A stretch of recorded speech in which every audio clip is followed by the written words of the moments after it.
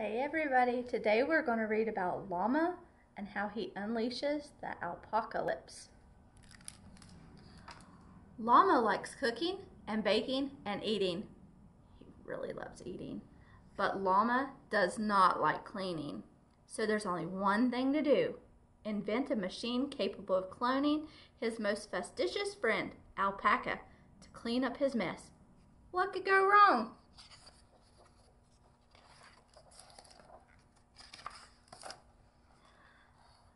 By dinner, Llama will unleash a great alpacalypse upon the world.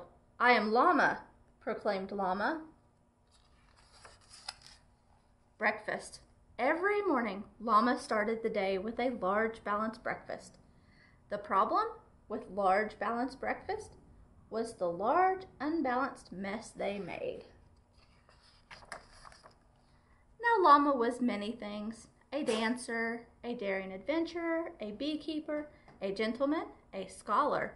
But one thing Llama definitely was not was a llama who cleaned up after his own messes. So he dreamed up an idea, an ambitious idea, a dangerous idea.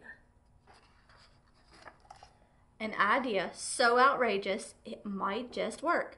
Ta-da! Said Llama. The Replicator 3000. Lunch. At lunch, Llama called his friend Alpaca. I am Alpaca, answered Alpaca. I am Llama, said Llama. Alpaca was an alpaca of impeccable tidiness. Nothing brought Alpaca more joy than cleaning. Llama knew this. So, Llama invited Alpaca over for lunch. Llama invited Alpaca into the Replicator 3000. Zoop! And then Llama invited disaster. Alpaca and his clone cleaned the kitchen with swiftness and ease, so swiftly and easily that Llama wondered what he could do with more alpacas. Llama pressed the button again. Zoop! Zoop, zoop, zoop, zoop, zoop. And again. With every press there was a zoop, and with every zoop another alpaca.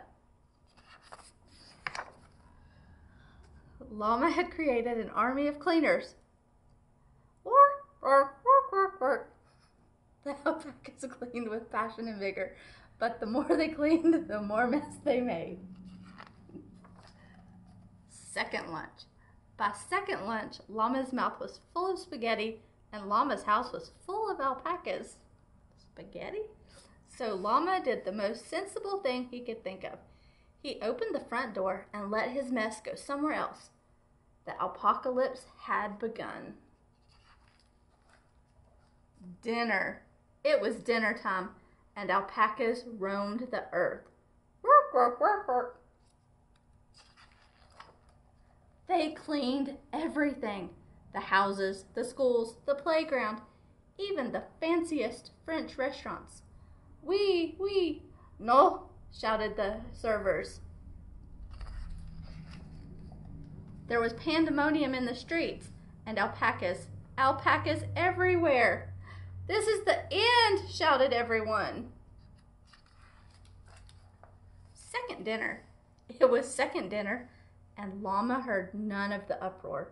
He was busy composing his greatest symphony and eating a cheese pizza with extra cheese. It smelled delicious. A deliciousness that could be smelled miles and miles away.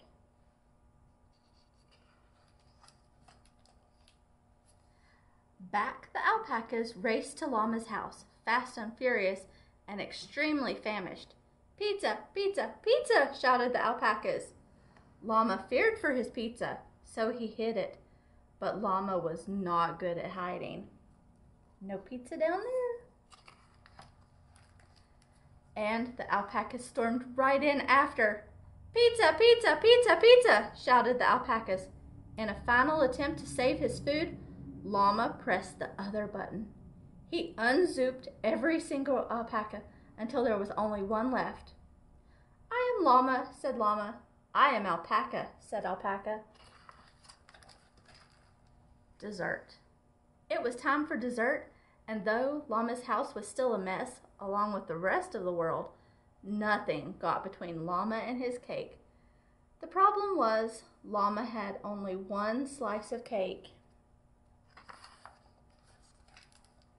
Llama was many things: an artist, a versatile stage actor, an athlete, an esteemed oceanographer.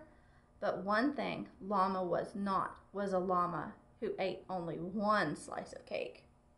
So Llama dreamed up an idea, an ambitious idea, a dangerous idea, an idea so outrageous it might just work. The Replicator 3000. Dad, said Llama. The